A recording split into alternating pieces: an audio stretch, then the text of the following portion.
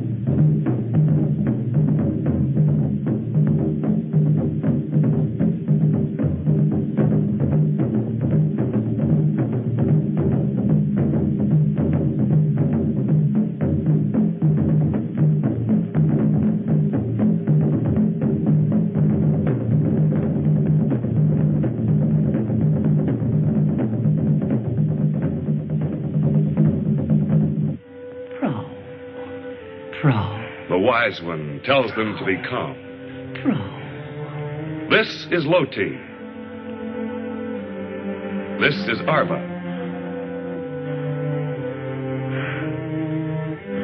This is Tigri. You've met her before.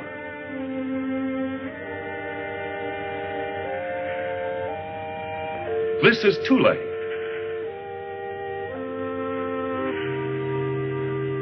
This is Eros.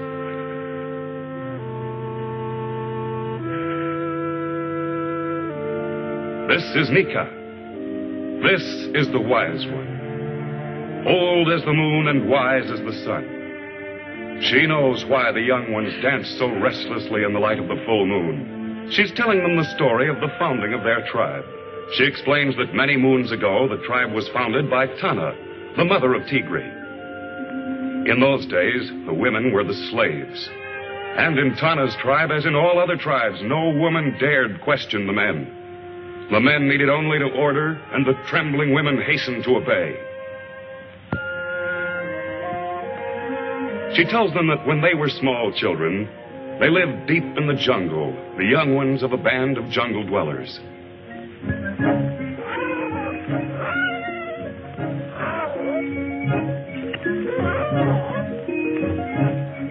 This is Tigri's mother, Tana. She and the others have stopped for a momentary rest, tired from carrying the carcass of a dead animal.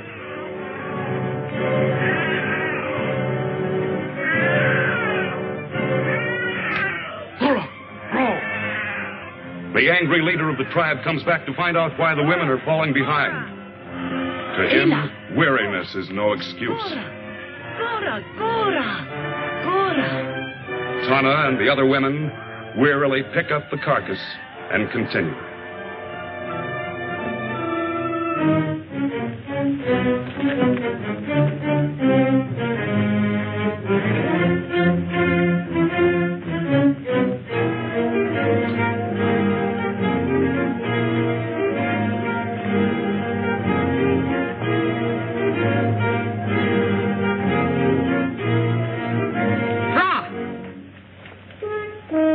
By now, the women are completely exhausted and must pause again for rest.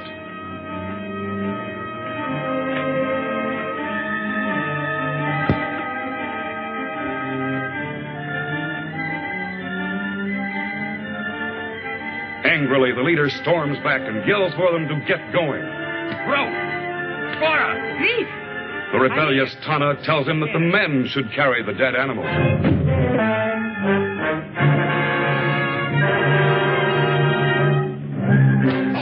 Knocked to the ground, the infuriated, desperate Tana throws a rock at the leader, felling him. Tana immediately realizes that they must flee with the children, or the men of the tribe will take revenge on them.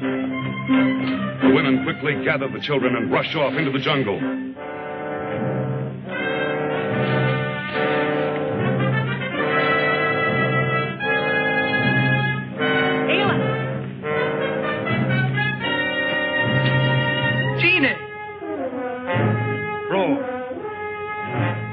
The stunned leader orders the men to go after the women, but the women have eluded them.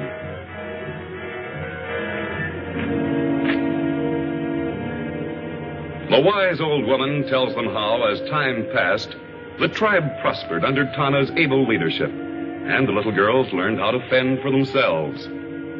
They all learned the skills of hunting and fishing for their food.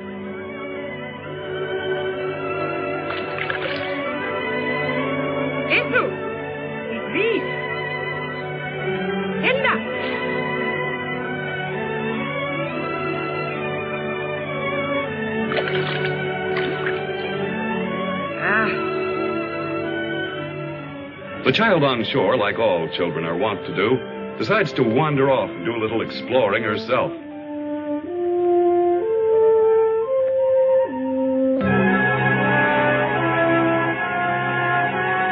The entire tribe is unaware that they have been sighted by the terrible Gwadi.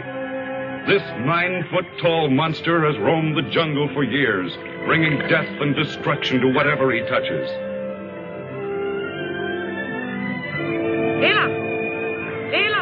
Tana sees the little girl is missing and calls to the other women to follow her in search of the child. Savage, merciless, possessed of Herculean strength, Gwadi is the most feared thing in the prehistoric world.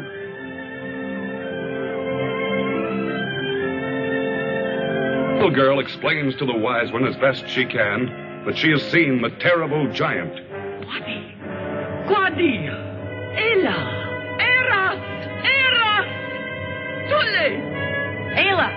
Ayla! Gwadi has successfully captured 2 of the women and is carrying them off.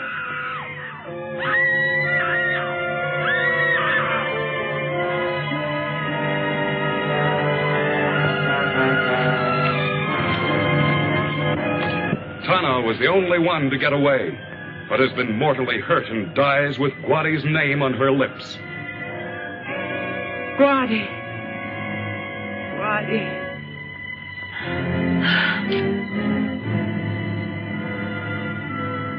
The wise old woman flees with the children. Gwadi! Even now, 15 years later, the mention of the dreaded name of Gwadi still strikes terror in the hearts of these same girls.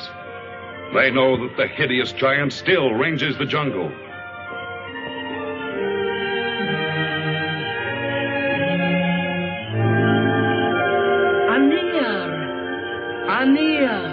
The wise one tells them that they must forget their hatred of Anir, their word for men.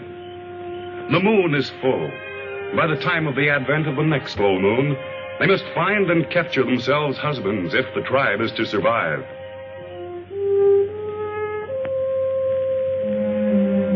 And the next morning, the 6 determined women set forth on their mission, accompanied by one of their panthers.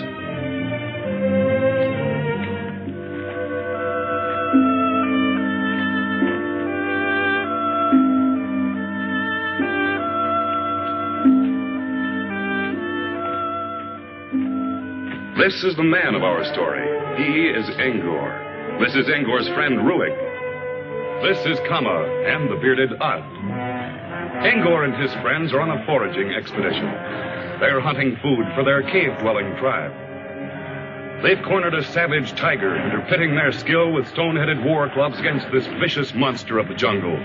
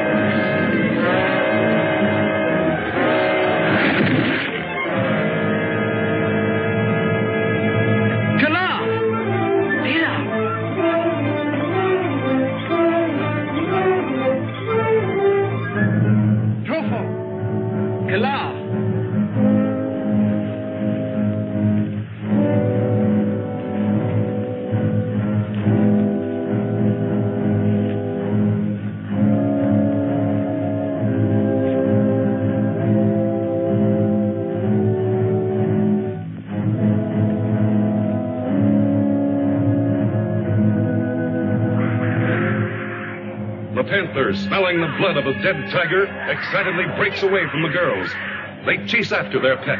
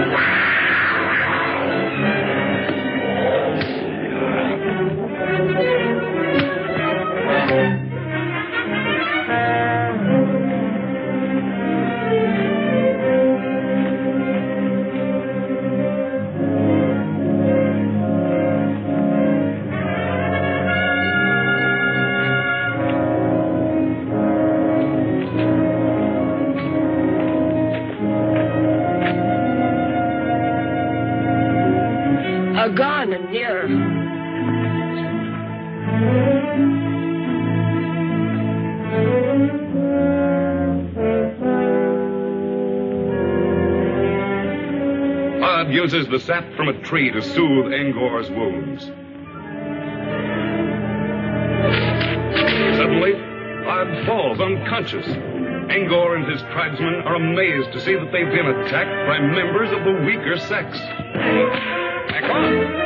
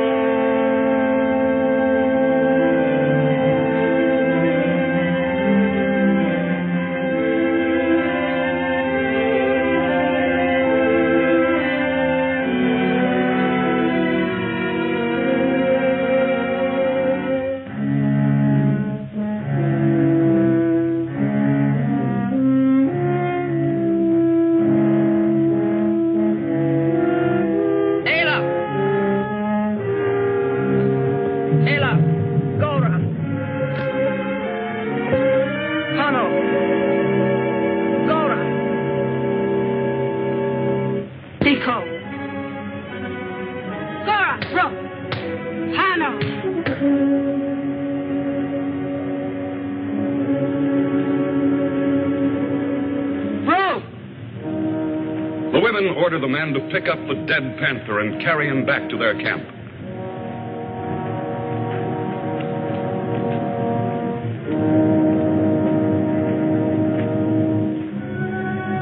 In the meantime, Angor stumbles along through the jungle back to his people.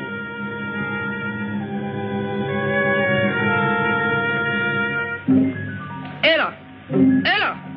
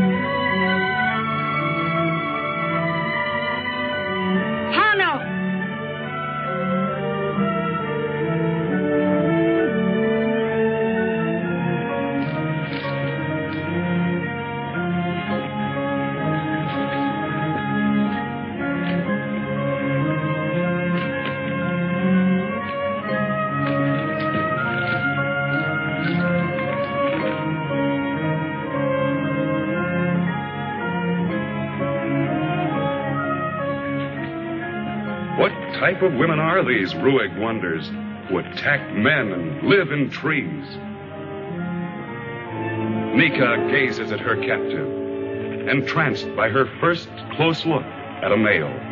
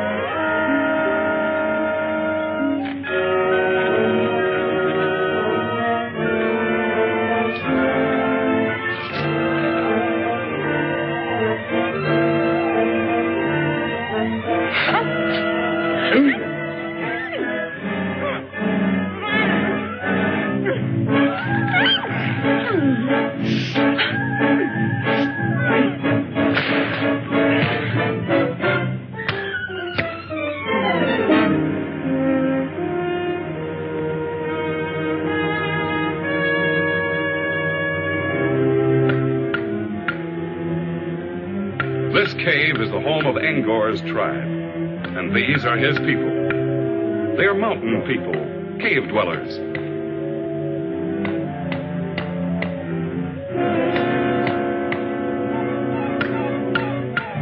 Hela.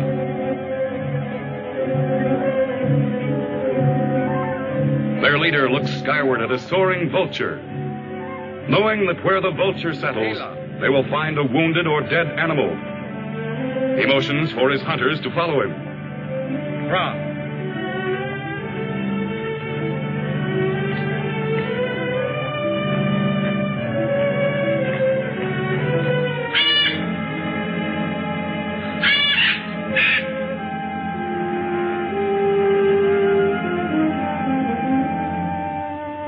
Hela. Angor.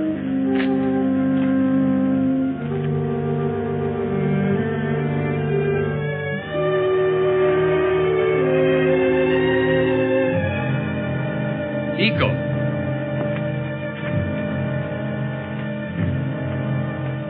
The men find the wounded and exhausted Angor and carry him back to the cave.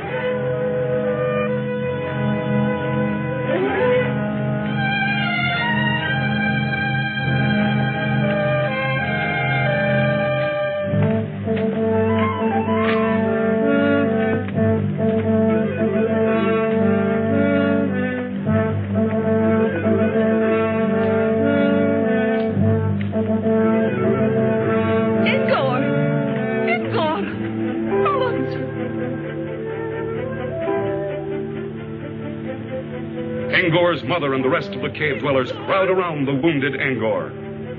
His mother motions them to carry Angor into the cave where she can tend.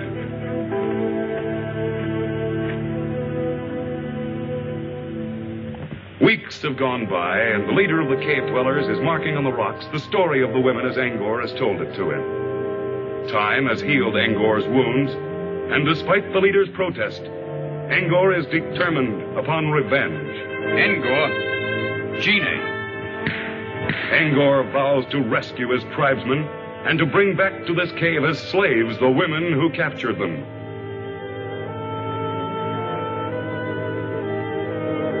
Angor. Angor. Ela. Angor's mother, who knows of the women tribe, points out the right direction to Angor. She tells him he must cross 2 mountain ranges, that it will take him 2 days' journey to reach the country of the women tribe.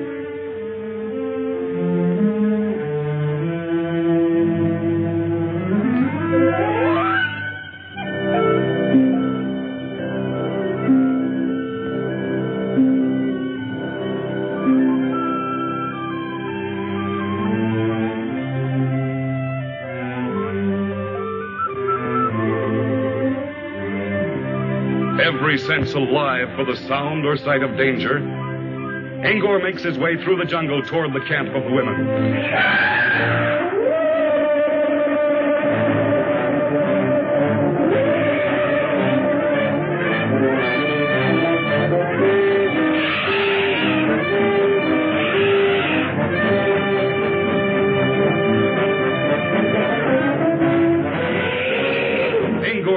stumbles and loses his weapon, but cannot stop for it. He finally eludes the elephant by jumping behind a large boulder, and the lumbering animal passes him by.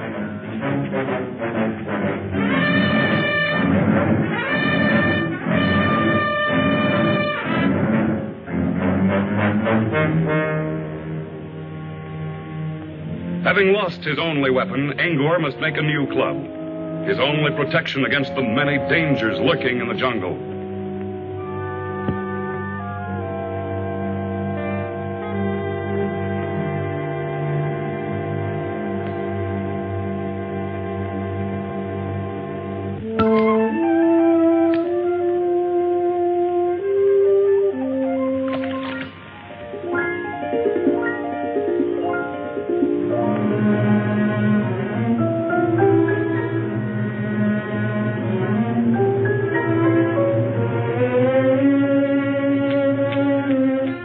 Gathers some stones to use for the head of his club. He starts hacking two of them together to make a sharp edge. A spark ignites the dry leaves on the ground, and Angor is taken aback by the strange, unknown phenomenon, fire. He stretches his arm out to touch it and draws his hand back in pain. He doesn't understand it, but he knows that this new discovery of his has the power to inflict injury.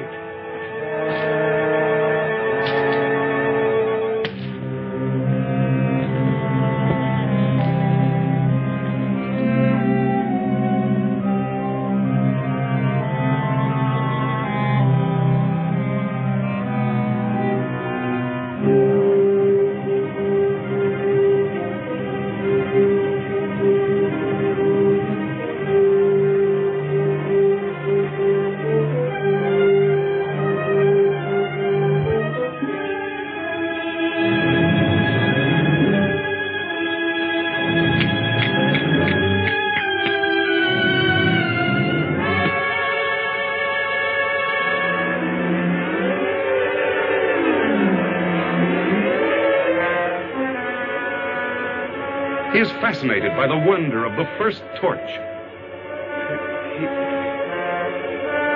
Pier. He calls it pier, his word for fire.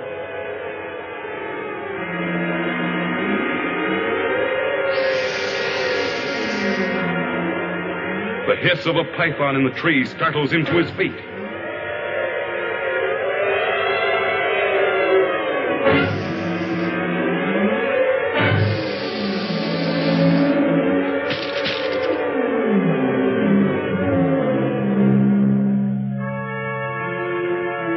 Jabs the torch into the water after the snake. To his surprise, he finds the fire has disappeared. He jabs the torch back again, trying to regain the fire, but it's gone.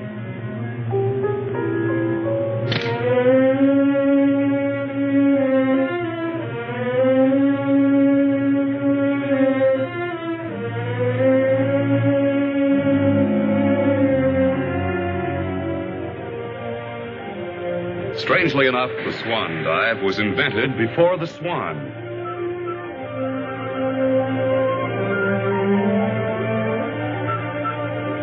Tigri's jungle women have developed great skill in swimming, and it's one of their favorite recreations. On this night, Tigri, Eris, and Tule are enjoying an evening swim in this jungle pool.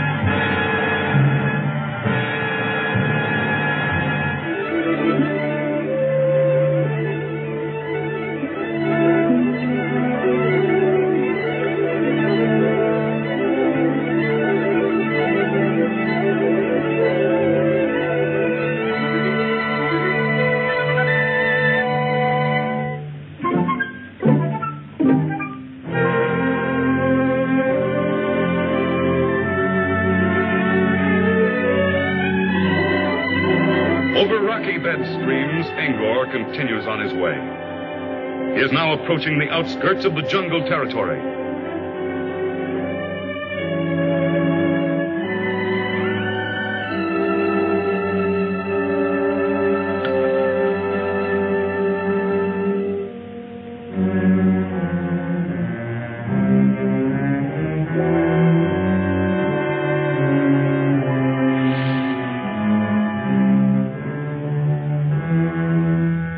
Suddenly, he sees ahead of him the huge, giant Wadi. Terrified, Ingor decides that the tree is his best hiding place and quickly climbs up into it.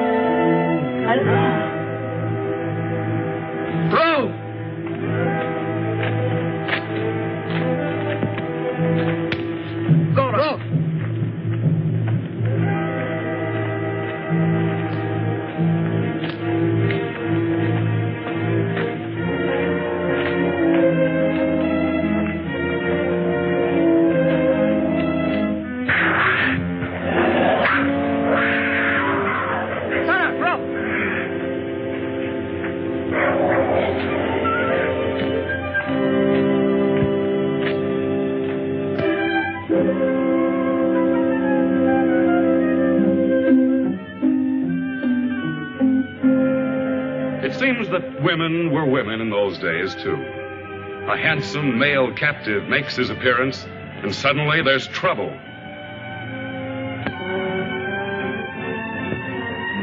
Angor! Angor! Rui!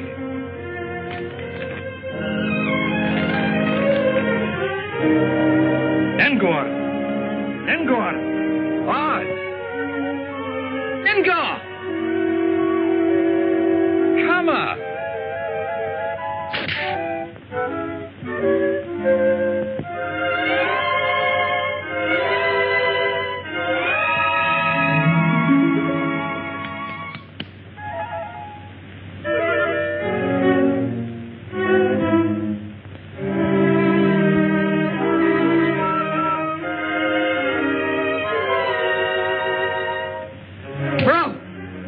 is not sure yet why she objects, but she wants no interference until she decides whether or not she herself wants him as her husband. Bro! Cora! Bro!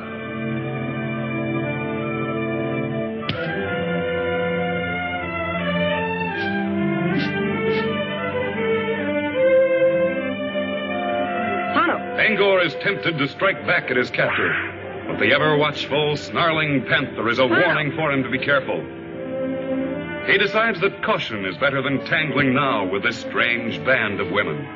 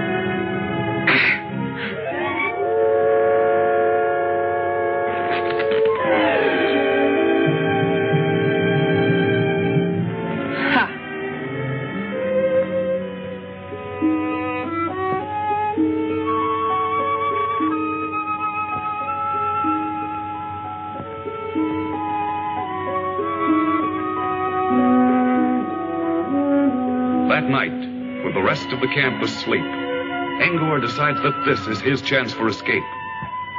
Quietly, he starts to climb down the vine.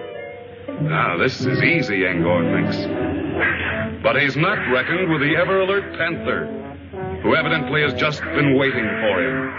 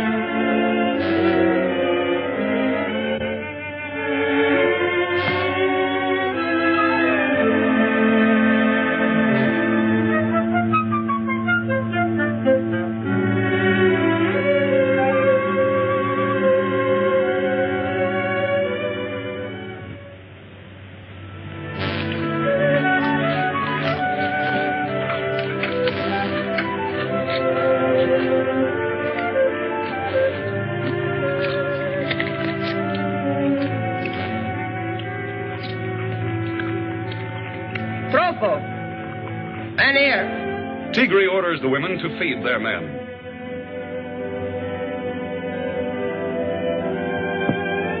Arba decides that this is a good time for her to make up to Angor. He starts to bring him some food.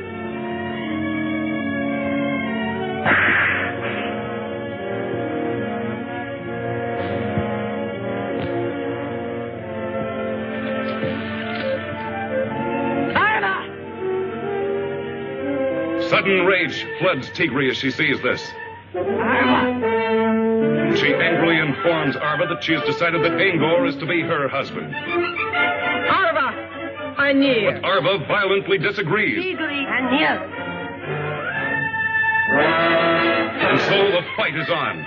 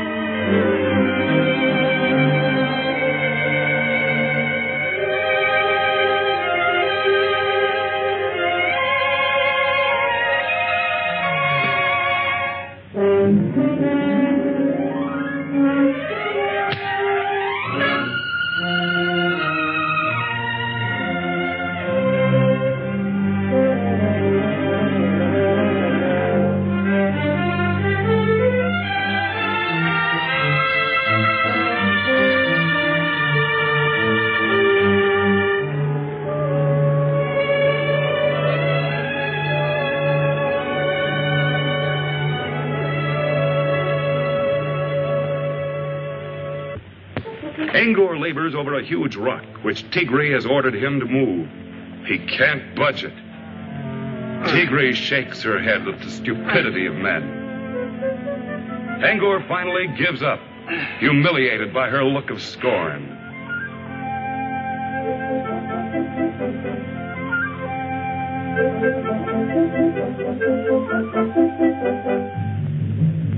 Gine, Elko, Lethal. He asks her if she is so wise and superior, why doesn't she see if she can move the rock?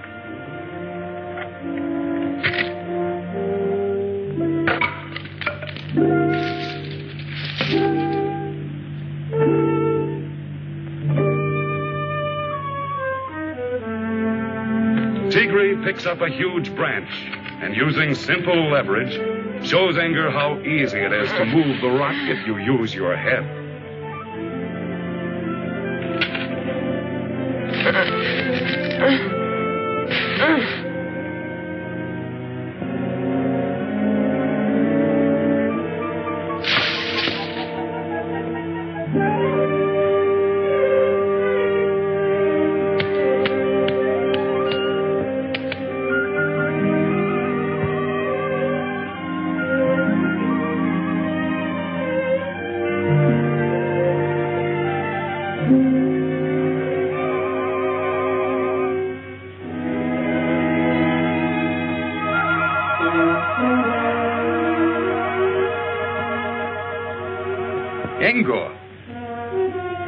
Tigri.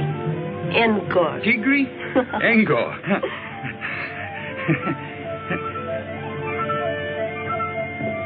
This is the night before the full moon. Time is running out for the male captives. By tomorrow, the marriage ceremonies will have been completed.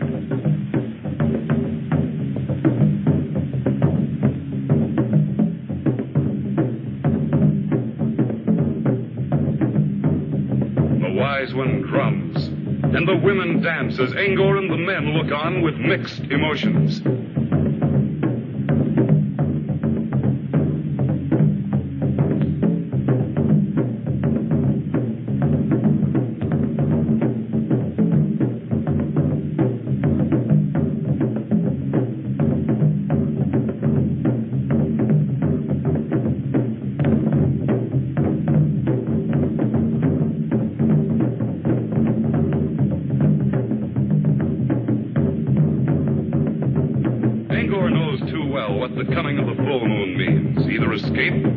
Servitude. And as he watches the dance, the women pick up their clubs and demonstrate that in their homes they will be the master.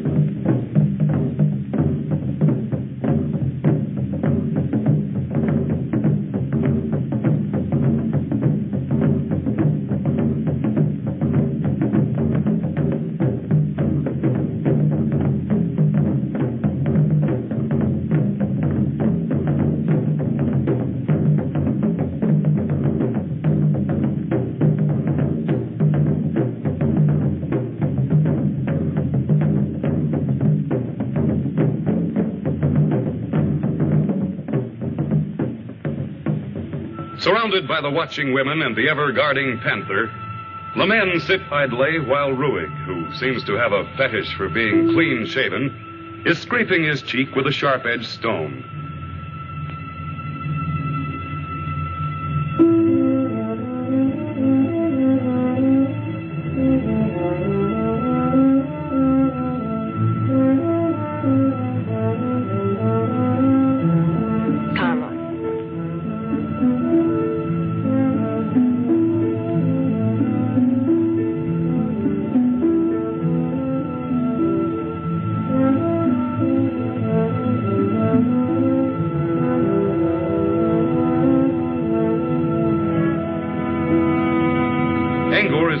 Figure a way out of this trap.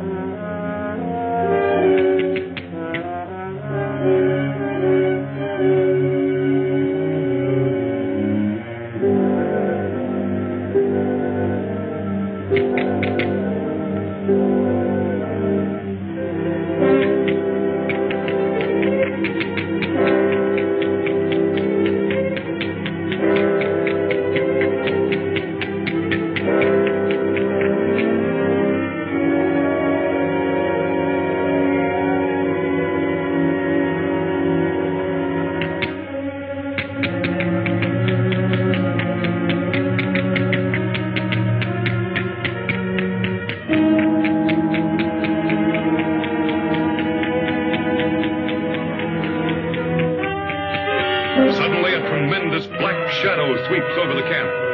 It is Korax, the flying dragon, the scourge of the skies.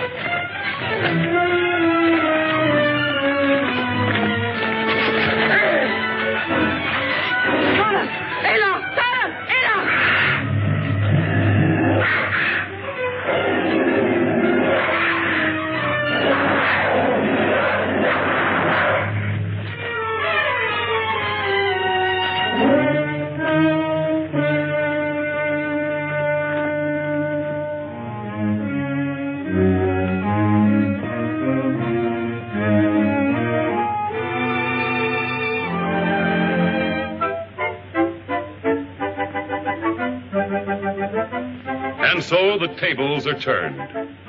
The dominant male is happy and contented.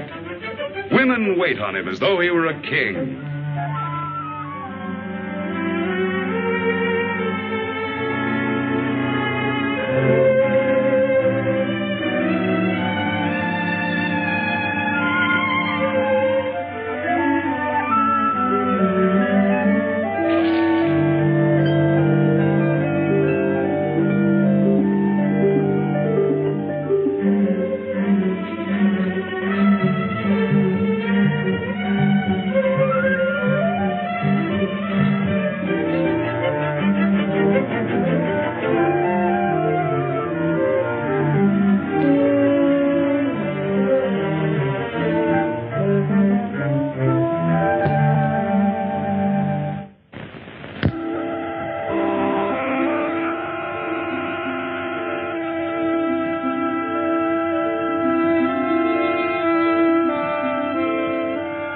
Tigri.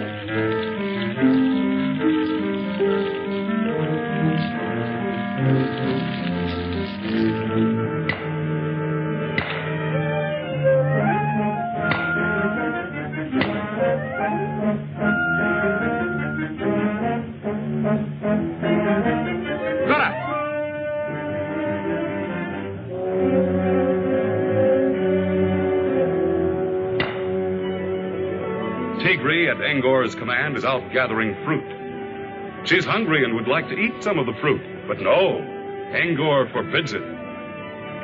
The once proud, fiery leader of the tribe meekly obeys. Bro, seek Eco.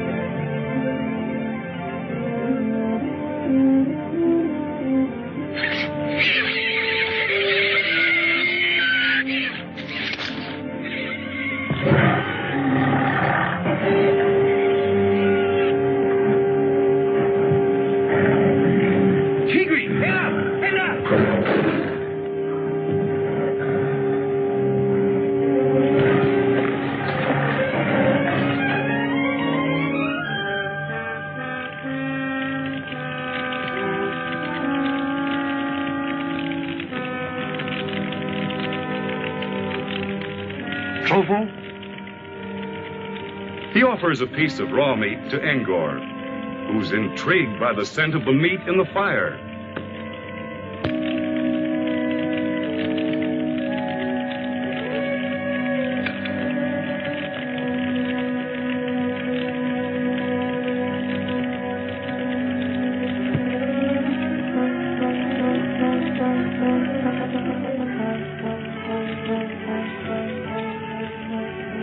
Tastes fine, and he offers some to Kama and Tigri. At first, they refuse.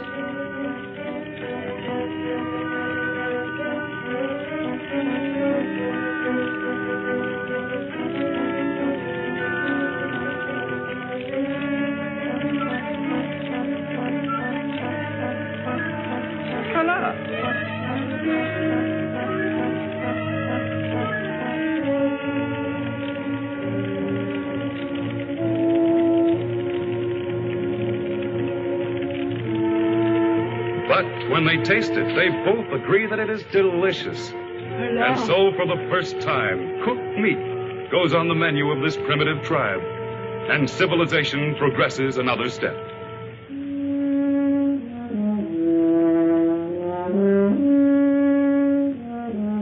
Angor's thoughts are of his home and his people.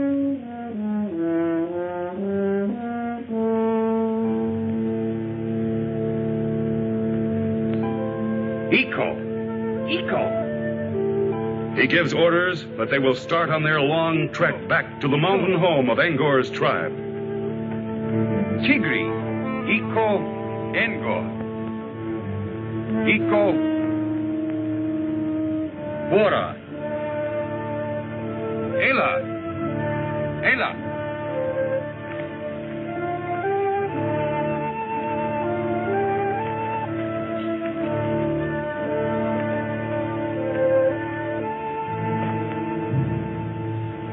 Angor leads them through the jungle, ever alert for the lurking dangers which abound there.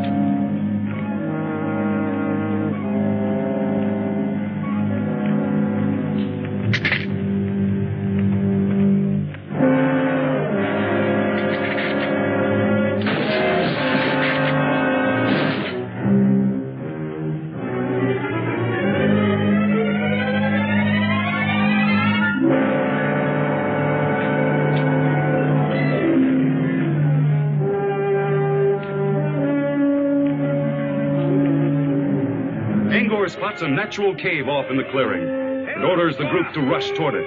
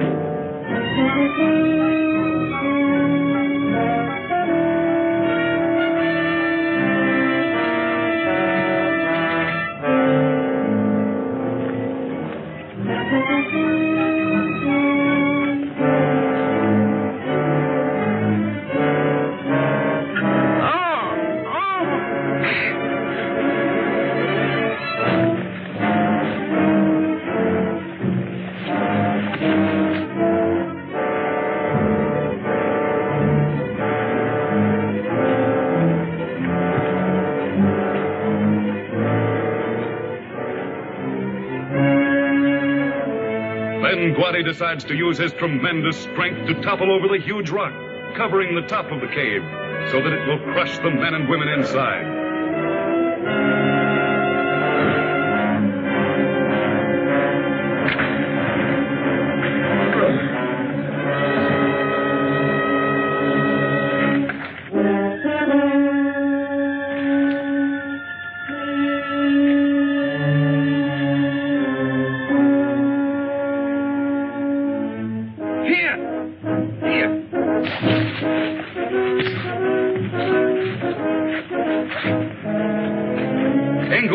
The other men to make torches.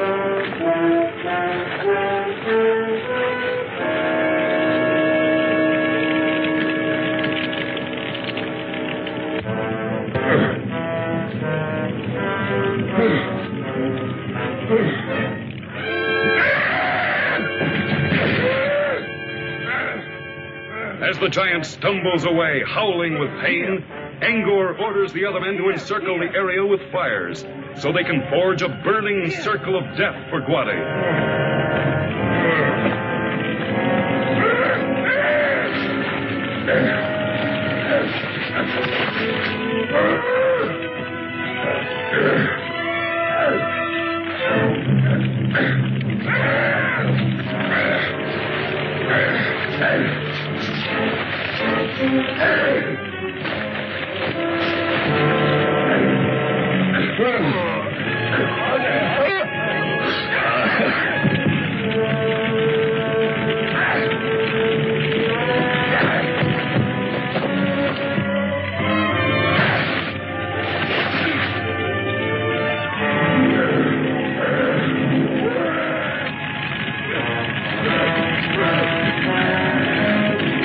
Guadi is completely bewildered by the leaping flames and terrified by the fire.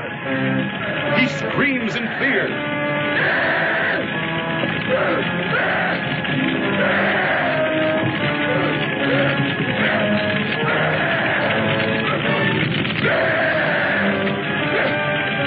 Angor finds himself also trapped by the encircling fire and sees that his only escape is to go over it.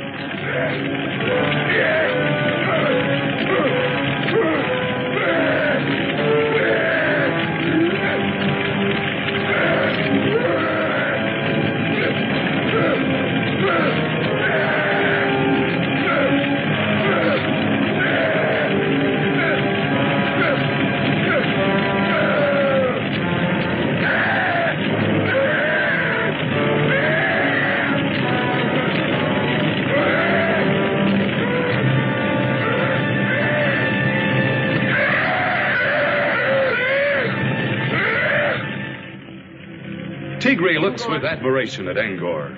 Tigre? Iko? She asks him to change his mind and return to the women's camp with his men, where they can start a new tribe. Angor, Iko Tigre. Eva. Angor, Iko Tigre. Angor agrees and tells his friends he has decided to remain.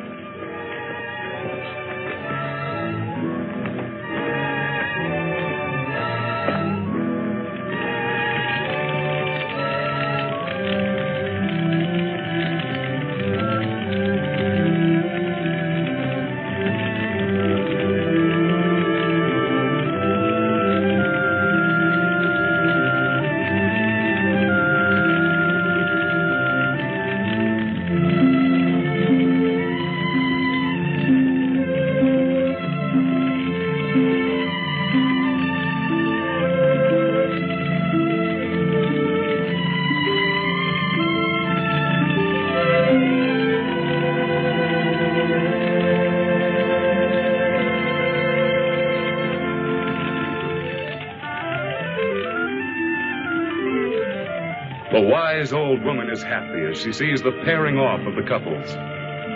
She knows now there will be peace between the tribes and that the tribe will increase.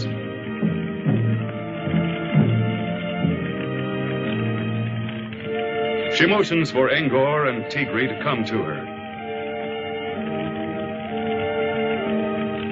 Engor, Tigri, vamos.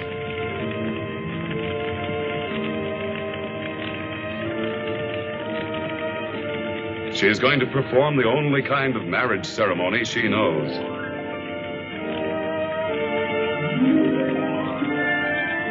With the blending of their blood, Engor and Tigri's marriage is completed. The first of 4 marriages to be celebrated that moonlit night, as the women dance the marriage ceremonial to show their happiness.